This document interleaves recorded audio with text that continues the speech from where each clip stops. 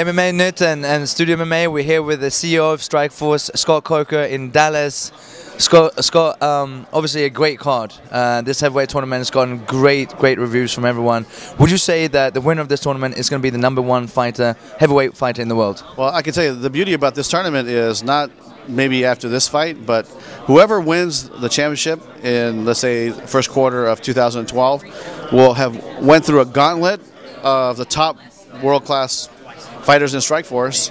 So, you know, to me, they will clearly have a #1 ranking in Strikeforce in the heavyweight division, because you got to be an animal to win this tournament.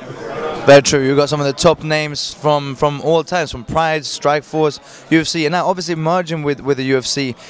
Is it official? Is it being talked about? Potentially putting the winner of this tournament against the reigning UFC heavyweight champion? You know, right now there's no plans to do that right now, but you never know in the future. Right, understood. And the whole merge, is it any different? What's the main difference for you? Well, I'll tell you, you know, before we had a very small staff and we were doing amazing fights, and I think we were doing great television for Showtime. But now you have a big infrastructure of people that can, you know, help on board. So it's made our job a lot easier, and I think it's going to be good for the brand, and it's been good for the company. Talking about the brand, I've been to several of the Strikeforce events and been fortunate enough to have the chance to fight for you myself. And there is a difference in the branding and also in the event in itself between Strikeforce and UFC, in the atmosphere, even in the crowd and the way the events are put on.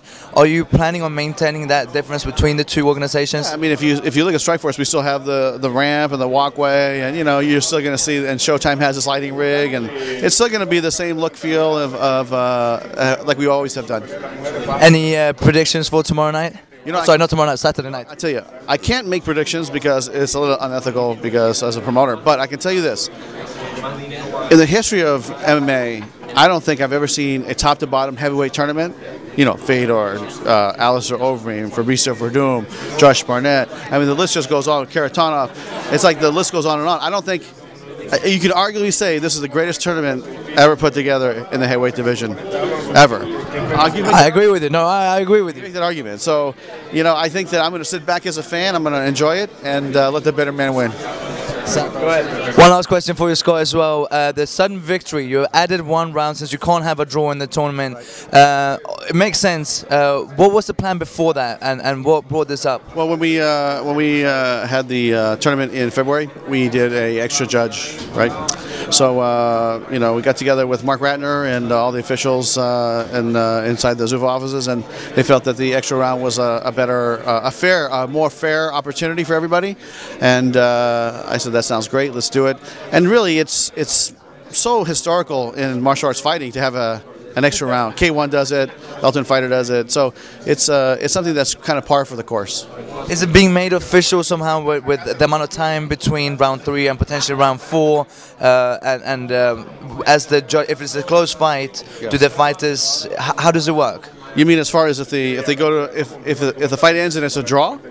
Right, and if the fighters or coaches or corners feel that this fight's been close, it could potentially go to the 4th round. How does it work? Do they wait for the judges to read out the score, and meanwhile, do they sit down or they're standing up, or how does it work? Well, just the details. I think that, you know, my opinion is, if I was a coach, I'd tell my fighter, sit down, get him ready. As Jimmy Lennon announces the decision, if it's got to go to 4th round, then they'll be ready to go.